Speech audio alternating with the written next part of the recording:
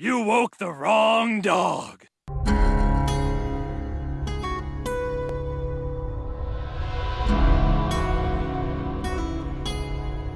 We got to talk to Paul Sage, creative director for Borderlands 3. Through Skype, because Through Skype. Obviously he is working hard on the game.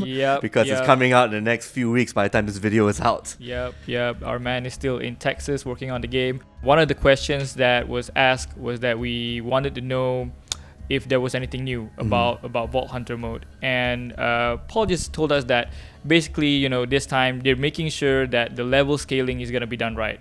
So like, if you're going to start a new game plus Vault Hunter, True Vault Hunter, so the moment you start from the start, every enemy that you've met before has been scaled to your current level. Yeah, so let's just say you're level 35. Your enemies you fight will be 35. Correct. This is actually like Ultimate Vault Hunter mode for Borderlands 2. Yep. So basically, we are skipping a step. Because in previous Borderlands games, when you play True Vault Hunter mode, your enemies are scaled between 30 to 50, depending on which stage you're at. It escalates per se. But now, I figured because of all those skills and all the abilities you have, especially when we check out the other classes like Zane and Amara, I figured the developers want to give us the extra challenge. For those, especially Borderlands fans who want to replay the game, get better loot, hey, you're going to have to work for it. So all your bosses, all your enemies are going to be the same level as you, which is actually pretty fun. It is. And also does help with the whole co-op aspect, i.e. you're supposed to play with friends anyway. Yep. And since you mentioned about the whole wanting to make sure that the game stays engaging and difficult. And Paul Sage actually, we did ask a question about that too, about how, he's going to maintain, since he's going to maintain the way that the game is still challenging. Paul himself said that, they're not focused on balancing the game. The word balance itself is not on the table. For them, it's about the highs and lows.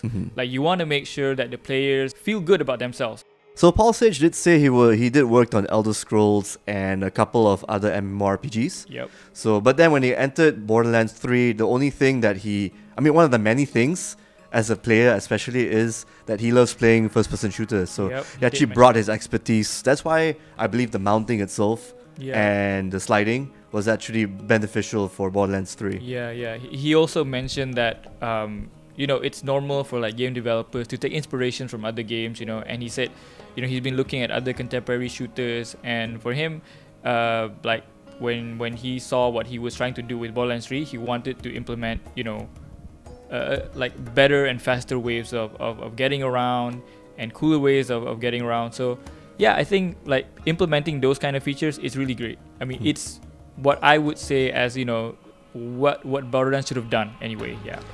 You know what Paul didn't say, unfortunately? What? Stuff about the PC version being Epic Games exclusive.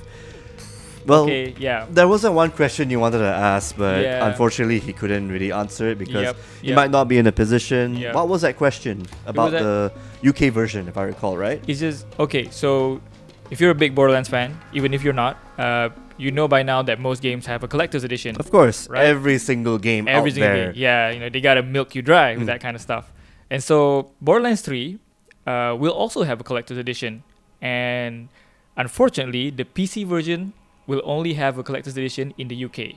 So my question was, why? Why isn't it unavailable in other regions? Actually, your other question to complement that was to ask, will this be available outside the UK in the near future, post-release? Yes, exactly. Because I checked on the official website itself. It says that it's only available in the UK, and there's no specification if it ever will be available anywhere else in the future or not. So that's a big question for me, because I'm pretty sure a lot of hardcore fans want to get the collector edition. It comes with cool stuff. It comes with the diamond loot box and everything. So yeah, I think we know the answer to that. It's just that 2K Games and Gearbox, they don't want us to actually put 2 and 2 together. The whole Epic Games exclusivity, I believe that's kind of a necessary thing in this day and age to make your electronic digital store stand out.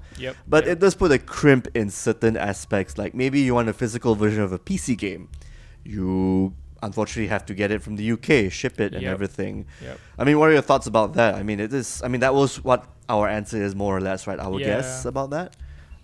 For me, I think, in most other cases, let's say, for developers who are either, very small or they're just starting up, I would understand, if anyone wants to go for Epic Game Store exclusivity. I would understand that, but it's just that when a AAA studio like Gearbox, who's been selling Borderlands very well. I mean, we wrote about how they sold more than 5 million copies recently, and so like within 3 months, I within 3 believe, months, yeah, from that expansion, especially. that's a lot. And so it kept me wondering, you know, why would you need that, you know? And I wouldn't mind if you say, well, it's needed to pay the developers. Okay, I kind of can accept that, but still, don't you think about the fans? Like, a lot of your fan bases come from, well, on the PC, come from Steam. Yeah, true that. But on the flip side, I do hope that at least Epic Games try their best to improve their downloader and their system, their store and everything. Especially for us Malaysians, because they still haven't done localization, so prices are still in USD. Oh yes, which means we have to pay a little extra. Yep. So Borderlands fans in Southeast Asia might have to suffer a little bit for their pleasure.